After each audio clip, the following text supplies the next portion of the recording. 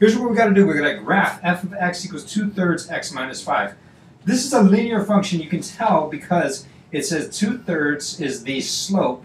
This is the rise over the run. The m is, well, that's the m. The x is, because it's a linear function, it's x to the first power.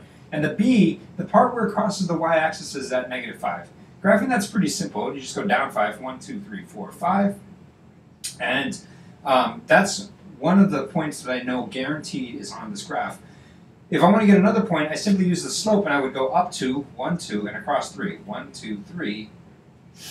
The coordinates of this point would be probably 1, 2, 3, 3, comma, -3.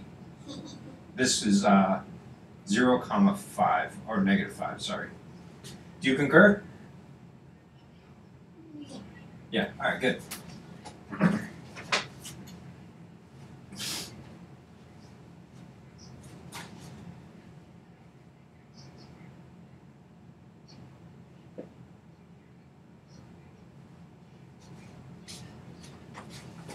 We're asked to graph these 2 points, and then from that find the slope.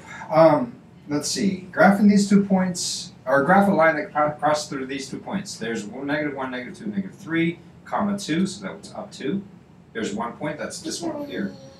There's 4, comma 0, which is 1, 2, 3, 4, comma 0, so that's this point right here. If I were to connect those points, it's simply that. Now, if I wanted to find the slope of this line, it's pretty straightforward. You think to yourself, well, if I'm starting over here at 2 and I'm ending here at 0, that's the height of this point and height of this point. The difference between that and this would be you would have to go down 2, so -2. My rise would be -2. My run, on the other hand, would be the x-coordinate over here is -3, the x-coordinate over here is 4, so that would be across 7. So my slope would be -2/7. Do you concur? Yes. Good.